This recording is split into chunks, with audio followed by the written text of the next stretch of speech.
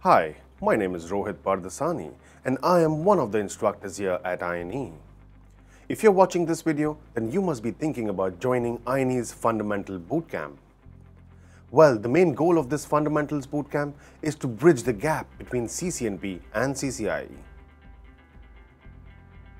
The focus of this bootcamp is to cover the core topics of the CCIE lab exam. However, this bootcamp can also be attended by any student who wants to achieve the CCIE written exam. This bootcamp is going to be for 5 long days. Let's have a quick look at the outline of what topics we would be covering in these 5 days. Day 1 and Day 2 is all going to be about ASA and Firepower Threat Defense, which is FTD. Here we would start off with ASA, single contacts, multi-contacts. We would look at failover.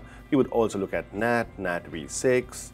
Besides that, Firepower Management Center and different types of attacks, mitigating different types of attacks like DOS, DDoS, botnet, and man-in-the-middle. Day 3 is all going to be about VPNs.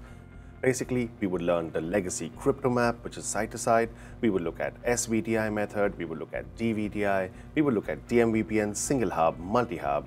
We would also look at GetVPN, VRF Aware VPN, VRF Lite, and we would also focus on FlexVPN.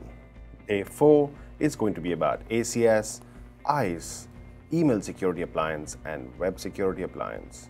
Here, we will look at Cisco Secure Access Control Server, which is the ACS, basically looking at authenticating users, accounting, and authorizing the respective access that the user gets.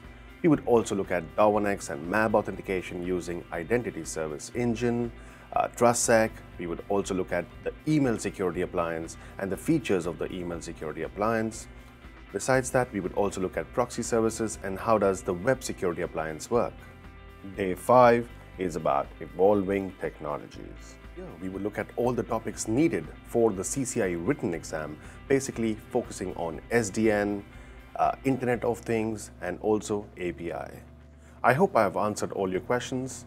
If you want to pass your CCIE written exam, or if you want to bridge the gap between CCNP and CCIE, I will see you in our bootcamp.